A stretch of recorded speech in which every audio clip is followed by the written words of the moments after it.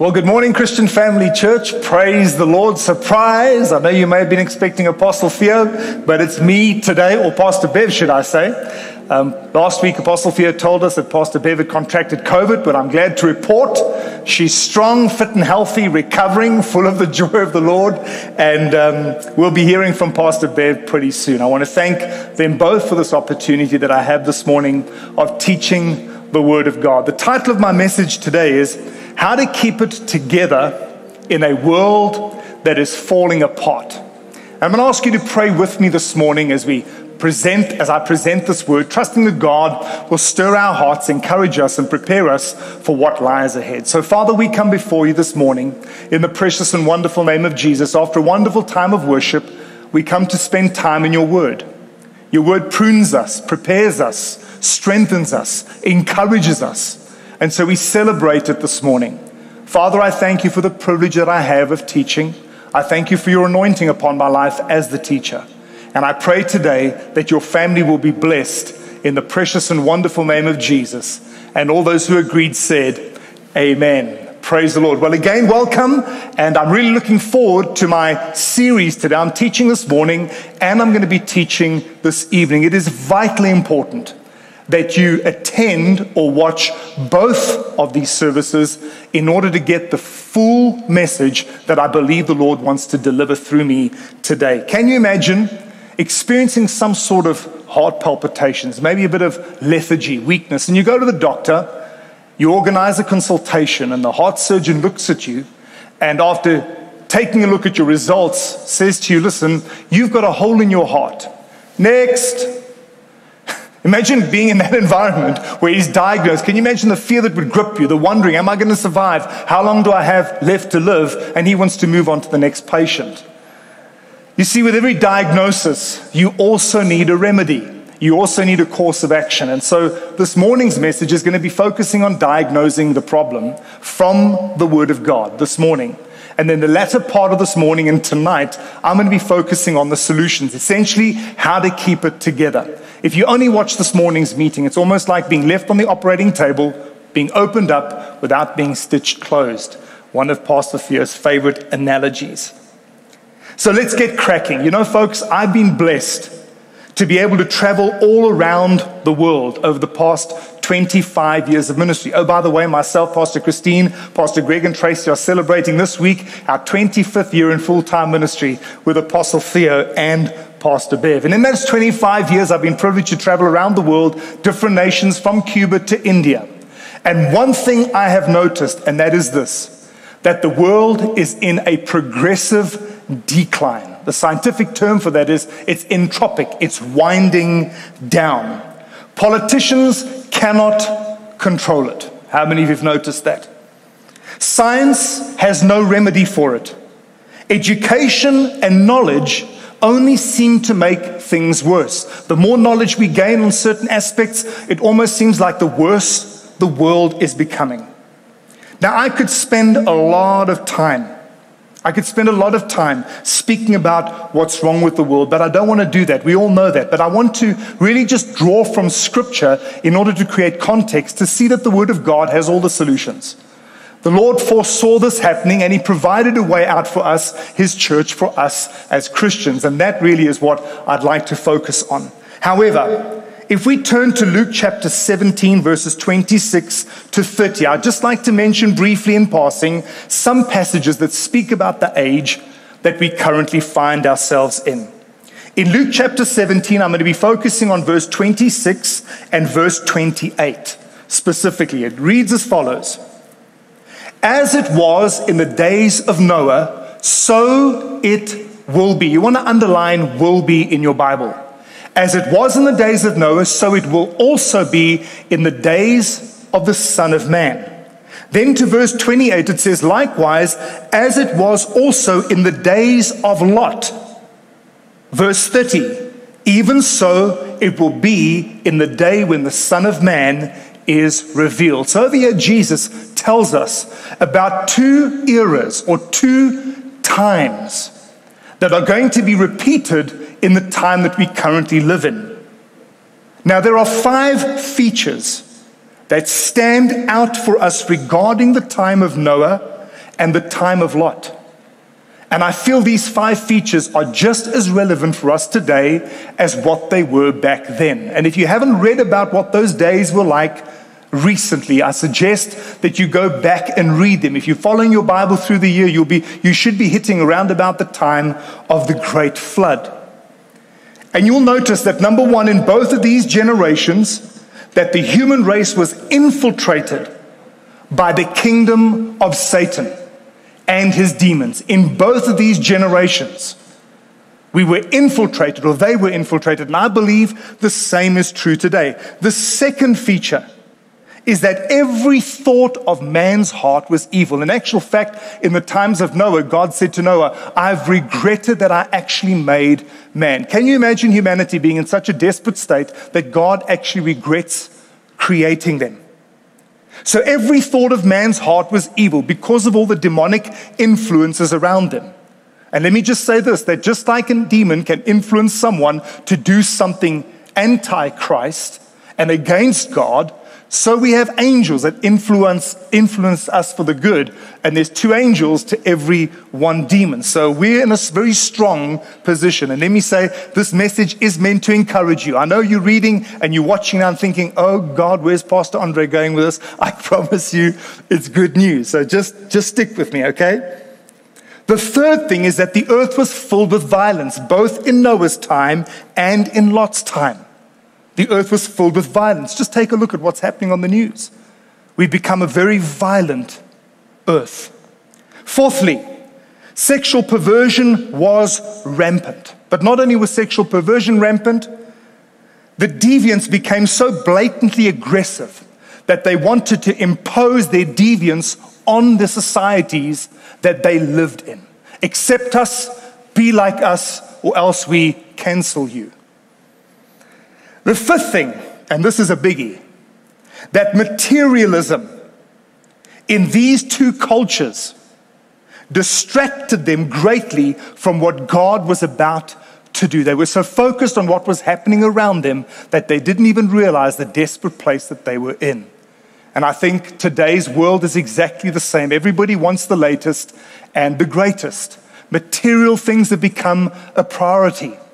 And I've been noticing on social media how many people, well-intentioned people, are saying we need to pray. The church needs to rise up and pray against this onslaught of wickedness. We need to push back the antichrist spirit. And there's nothing wrong with that. My question is, what is your motive for praying that prayer?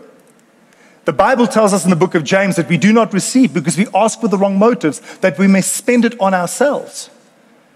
And we need to be careful that when we're praying against pushing back darkness, that it's not so that we can stay comfortable in our homes, driving our cars with our kids at school. But does the kingdom of God the primary reason and the motivation for our intention behind our prayers? That's the kind of prayer that God will answer.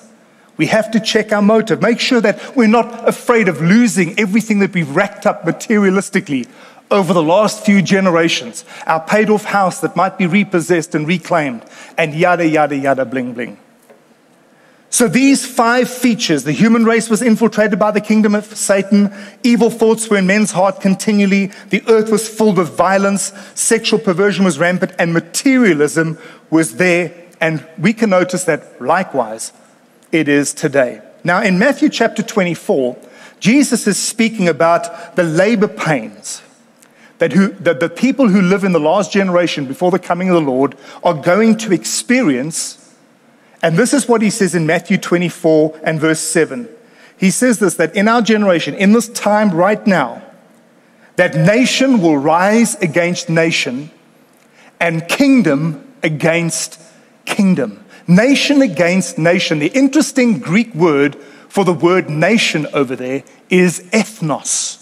Ethnos, from where we get the word ethnic from. So here what Jesus is actually telling us, he's saying, guys, in the last days, one of the greatest and most significant birth pangs of the latter generation is going to be that ethnic groups are going to rise against ethnic groups. Racial tension is going to be on the rise. Everything. And we can see that happening quite plainly. Jesus knew about this thousands of years ago. And then he goes on to say, and kingdom against kingdom. And I'll be teaching a bit more about that a bit later on. So I really believe that ethnic conflict is going to be one of the greatest labor pains of our generation. 2 Timothy chapter 3, verses 1 through 5. Now, I'm not going to read all the way through verses 1 through 5. For the sake of time, I just want to highlight some very significant things. Here, Paul says to Timothy, he says, but know this. You want to underline that. Not think about it, not perhaps. He says, but know this. He's saying be emphatic about it. But know this, that in the last days, perilous times will come. Perilous times will come. Do you know the word perilous is only used on 2 other occasions in the New Testament Greek? And that is when the demoniacs were coming out of the cave to attack Jesus. A more accurate translation of this word, perilous, is actually exceedingly fierce. Exceedingly fierce. Don't switch off the stream and go somewhere else. I promise you this is good news. You tell me, Pastor Andre, ethnic conflict, exceedingly fierce times. I don't want to hear this. We need to hear this, folks. It's in the Bible. But the good news is the Lord has given us a way out, and I'm going to get to that. So he says, but know this, that in the last days, exceedingly fierce times are going to come. He goes on to say, for men will be lovers of themselves, lovers of money. And then at the end of verse 5, he says, lovers of pleasure rather than lovers of God. In actual fact, the Bible tells us that there are 18 specific things in the scripture in 2 Timothy 3, verses 1 through 5, that are going to take place. I've just highlighted 3. But one thing I want you to notice is that all of these things are conspicuous. They can be seen. Lovers of self, lovers of money, lovers of pleasure rather than lovers of God. And Paul goes on to tell us why this is happening. And he says it's because of the corruption of human nature. The corruption of human nature. As I've read my Bible, I've noticed one thing, that corruption is irreversible. Let me give you an example. I really love cling peaches. Nice, beautiful, orange, ripe cling peach. But there's a time where that peach just begins to turn. And it begins to break down and it begins to get rotten. There's nothing you can do to reverse that rottenness. You can perhaps put it in the fridge for a little while and it'll slow that corruption down. But it is irreversible. And this is why the Bible says that Jesus came not to make bad people good, but he came to make dead people alive. The human nature cannot be fixed outside of Christ. So everything that is outside of Christ is going to progressively become more and more corrupt. Many religious churches act like refrigerators in the sense that people go there and it kind of slows down the process. But without being born again, let me tell you, corruption is on its way. And with the world not knowing Christ, that is exactly where we find ourselves. We find ourselves living in a world that's like a cling peach that's gone bad. I hope you're getting the analogy.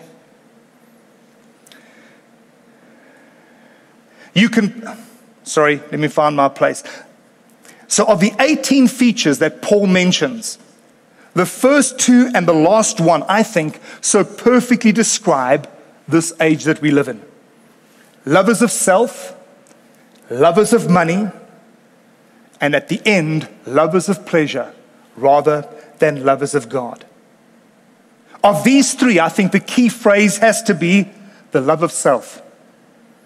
It is the greatest cause of breakdown in societies, love of self. In actual fact, it causes marriages, families, and societies to break down. And when we begin to love ourselves more than anyone around us, the following takes place. Number 1, there is a breakdown in the family unit. The family is under attack on a global scale.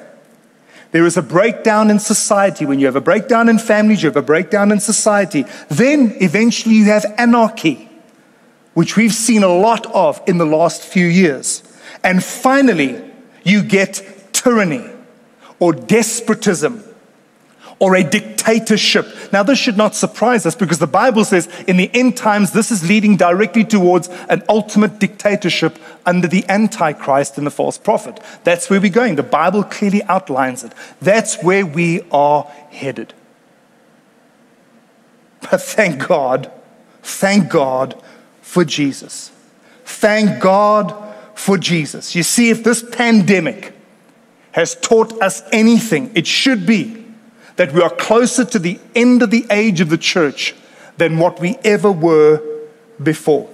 Perhaps we're not even as prepared as what we thought we were. And I say this as a pastor speaking to many people that I know who are believers, that are living in constant fear about what's going to happen in the future. Folks, let me say this. There isn't a single person alive today that we can run to, and I'm talking about in the physical, that we can run to for solutions, because no one has lived through a global pandemic the way we're living through it today. There's not a single person, and I notice people are running to prophetic words to see what's going to happen. Listen, there's only one person that knows what's happening, and that's God himself. And it is incumbent upon us as believers to read the Bible and just do what Jesus is telling you to do. Because what he's telling you to do may not be what he's telling anybody else to do. Go read John chapter 2.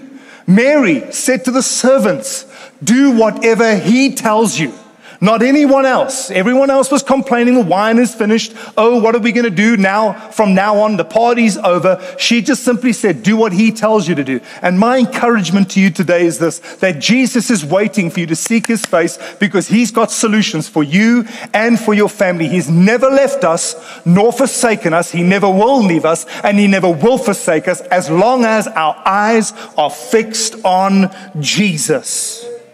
Now, you could argue and say to me, Pastor Andre, but they've been telling me this, that for a long time that Jesus is going to come. There are periods in history where things were really bad and people prophesied that they're coming of the Lord. And look, here we still are today. But folks, let me say this. There is one thing that stands out in this generation that has never ever taken place before, which I believe indicates that we are in the last of the last days. You see, I believe the Jews are God's minute hand on the clock. So how do I know that what I'm teaching you today, how do I know that this is relevant to our generation? Well, look at what it says in Jeremiah chapter 30 and verse 3. This is what the Bible says. For behold, the days are coming, says the Lord, that I will bring back from captivity my people Israel and Judah, says the Lord. And I will cause them to return to the land that I gave to their fathers, and they shall possess it. The Lord says in the last of the last days, he's going to start bringing back everyone back to Jerusalem. And we know since Israel became a nation in 1948, that is exactly what's been happening. It didn't happen during the time of Noah. It didn't happen during the time of Lot or any other generation, but it's happening now, folks. So I believe firmly that we are in the last of the last days. So much has changed in our world. I'm 49 years old, turning 50 in July this year. And in my relatively brief 49 years, I'm amazed at how the world has become progressively more corrupt. There was not nearly as much political upheaval when I was young. And I can imagine if you're watching this and you're 60 and 70 years old, I mean, the first words in your mouth in the morning after you've praised the Lord is saying to yourself, how did I get here? How did the world get to this? There was not nearly as much political upheaval on a global scale I'm talking about. Blatant corruption and lawlessness and rebellion were not nearly as rampant as what they are today. When I was younger, the police could be trusted, and I think majority of them still can, but I'm just talking about globally now. You just watch TV and you find out that many times the police are the very drivers behind organized crime. Things are winding down. Service delivery was excellent, and you got what you paid for. The systems we had in place worked. In contrast, however, our young people today, and let me just say this for a moment, and if you're young, I need you listening to this right now, because I can't imagine not having Jesus and being 15 years old, 15 to 25, wondering what does my future hold with unemployment the way it is right now, and the world in its current state. What do? You study, you don't get a position. So my heart really goes out to young people today. I've got 2 daughters, and I know what it's like trying to get out there, be productive, and just make a living. When I was young, it was easy. Jobs were a dime a dozen. And so specifically, you need to hear me today. If you're feeling hopeless and you don't know what the future holds, I'm telling you, listen to me, you have a future in Jesus. Listen to me, as sure as God created the heavens and the earth, or Pastor Theo says, God made green little apples, God has got a good future in store for you, one that glorifies Him, not glorifies you. If you're looking for a future that's going to glorify you, me, I, the Lord is not in that. But God has got something earmarked, created specifically for you, a place that is prepared for you. This is the God that I serve. And so listen to me, young people, today. Carefully meditate on the scriptures I'm about to give you and make sure that you obey. And I promise you, your future is bright. I believe the future is bright for every single believer.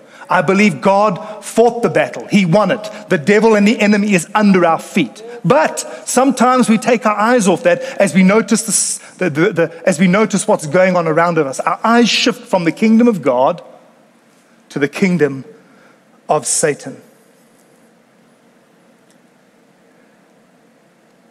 I believe that there is something that young people can anchor their hope to. I believe there is someone you can run to. I told you already, there's no one in the world that has been through this that you can go seek counsel from, but God alone. And I believe what this is the counsel of God. The counsel of God. You see, the Lord has lived through this. In actual fact, since the beginning of time, God has already lived through 2021, the year we're in. God has already lived this. He is eternal. He is omnipresent, omniscient, and omniscient, and omnipresent, omniscient, and omnipotent. He's lived through 2021. He's the one that we can trust to say, Lord, how do we deal with this year? Amen? So I believe that is the counsel of God. As I mentioned before, in the truest sense of the word, I believe God wants every single Christian to be a success. And I'm not talking about superficial success in the sense of being conspicuously wealthy or even highly educated. I do believe that every child born of God has greatness and success prepared for them by God Himself, regardless of the generation you find yourself in or the situation that you find yourself in. The only thing we can run to, and I use the word thing loosely, the only place we can go to is the Word of God. God's Word is our only choice. You're going to have to follow the counsel of God's Word because this world and its systems clearly are falling apart. Now, regarding this subject, let me say this, that there is nothing new that can be said or added to what the Bible has already said about the times that we live in. The Word of God, the counsel of God, holds all the solutions. And as I've traveled from India to Cuba, I've realized, to Uganda, I've realized that the Word of God is eternally relevant in every culture, on every continent, and to every type of person. It is the only book that is relevant to everyone. So we can go to it as a sure, trusted source of solutions. So nothing can be added. And what I want to attempt to do today simply is this. We know what the problem is. We've seen it. Extract scriptures from the Word of God that direct us to the solution. So we've seen now, as I mentioned earlier on in my analogy, listen, we've got a problem. There's a hole in your heart. But hey, listen, we can fix it. God can fix it. And that's what I'm going to be focusing on for the rest of the message today and this evening. Number one, what do we do? What do we do? How do we keep it together in a world that is falling apart? Number one, we must trust the counsel of God. Who are you getting your counsel from currently? Secular thinkers? YouTube? Facebook? Do you spend more time on the news than you do on the good news? That's a big problem. Are you getting it from secular thinkers? Are you sitting in groups of friends, many of them not born again, and talking to them about what the future holds? Let me tell you now, they don't know. Are you going to science? Are you looking at some form of higher education? You see, folks, during this time, we cannot rely on human wisdom. It is limited in every single respect. There are sinister forces at work behind the leaders of this world that are trying to channel us into a place of subservience to the kingdom of this world. Most of the people don't even know what they're doing. Intentionally is wicked. They are like puppets serving their master, which is the devil. So that every human, it's limited. There is only one reliable source of guidance, and that is the Bible. Turn with me in your Bibles to the book of Psalm chapter 1 and verse 1. And look at what this psalm, look at the wisdom it holds for us during this time. It says, blessed or empowered to prosper is the man who walks not in the counsel of the ungodly. Who walks not in the counsel of the ungodly. Social media streams are not driven by people who are inspired by the Holy Ghost. You trust no one except the Bible and God. And it says, nor stands in the path of sinners, nor sits at the seat of the scornful, but his delight is in the law of the Lord, and in his law he meditates day and night. Listen to this promise. He shall be like a tree planted by the rivers of water. And I really pray the word is doing the work right now in you.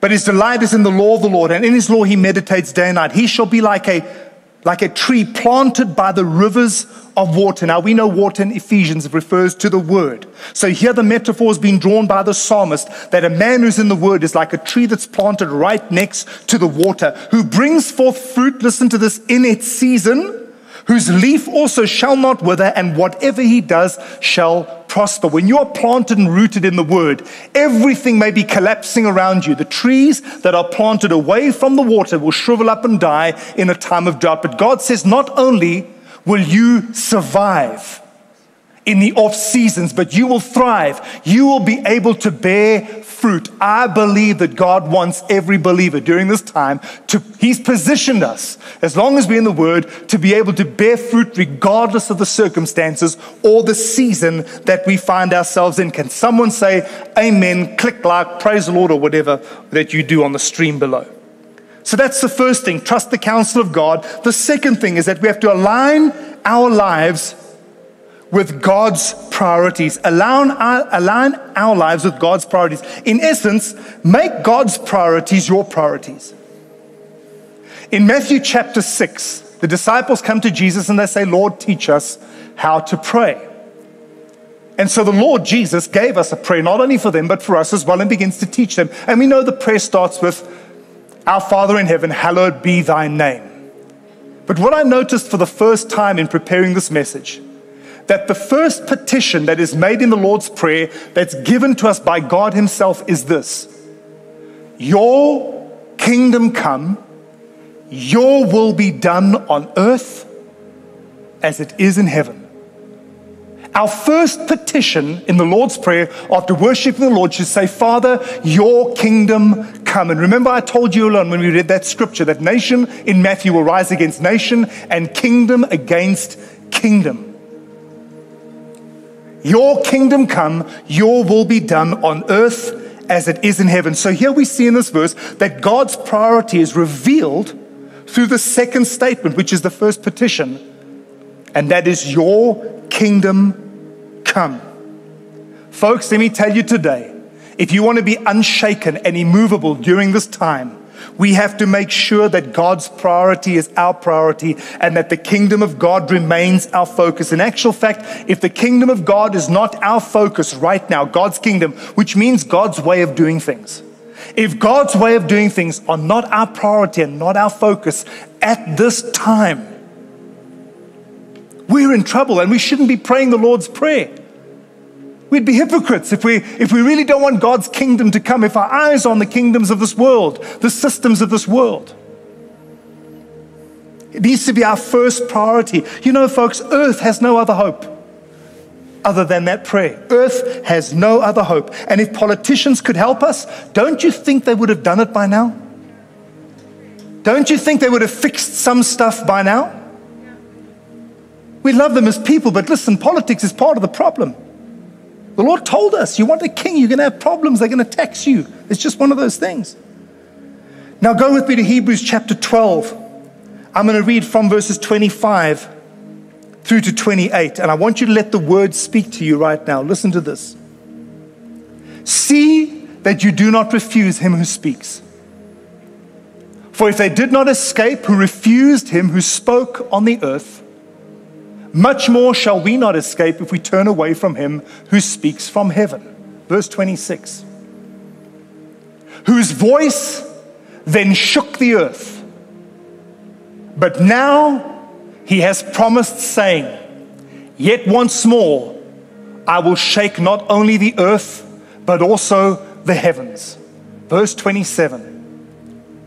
Now this, yet once more, indicates the removal of those things that have been shaken, as of things that are made, that the things which cannot be shaken may remain. I'll repeat that the things which cannot be shaken may remain. Verse 28.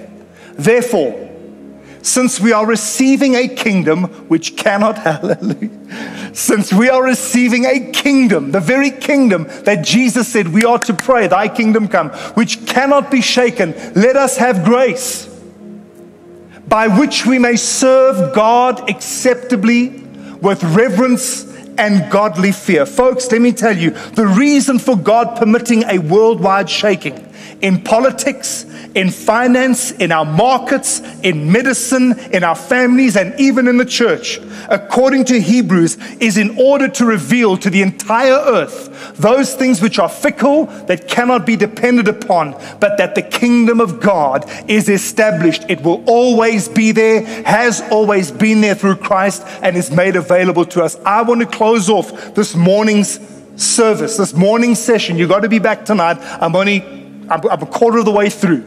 You must come back tonight. But these closing thoughts in Hebrews are so encouraging, because the Lord says, listen, I've permitted this. I've spoken. I've put out my voice, and there is coming a time where everything is going to be shaken. Where everything you knew to be true, that the kingdoms of this world had established in order to transact, in order to live, I'm going to allow it to be shaken. Why? Because I need the world to know, and I need the church to know, that there is one kingdom that will never, ever, ever be shaken. And if you are a citizen of the kingdom of heaven, let me tell you, you're not going anywhere but up. Can someone say, praise the Lord? I'm going to continue with that verse tonight. Please, I know many of you only watch one service on a weekend, but you really don't leave yourselves open. Come back tonight. I'm going to continue this. It's all good news from here on out, by the way. It's all good news. So you're going to be thoroughly, thoroughly blessed if you come back this evening. God bless you. Every head bowed and every eye closed. You may be watching this for the very first time and saying, gee, Pastor Andre, that's a very ominous situation I find myself in. How am I going to get through this? How am I going to survive? Well, let me tell you, Jesus is the answer. But the very first step you need to take, the very first step that you need to take is to receive Christ as your personal Lord and Savior. You see, He has established an eternal kingdom. God the Father has established an eternal kingdom.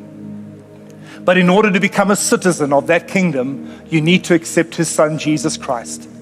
Why do I need to accept Jesus? Well, the Bible says, for all have sinned and fallen short of the glory of God. Everyone has sinned.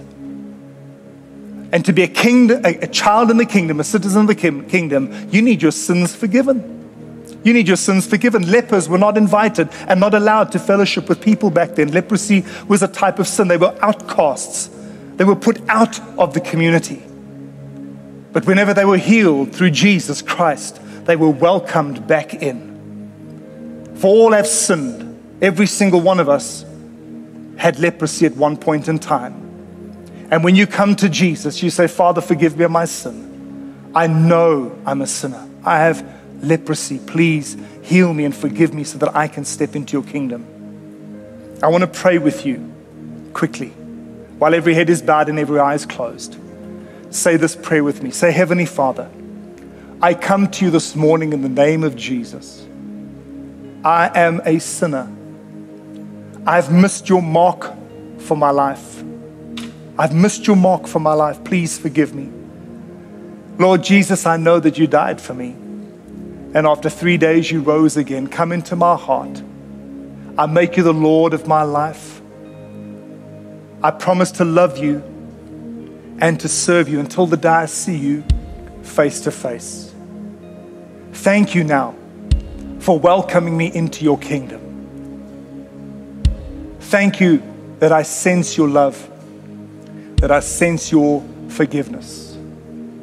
Thank you, Jesus, for keeping me.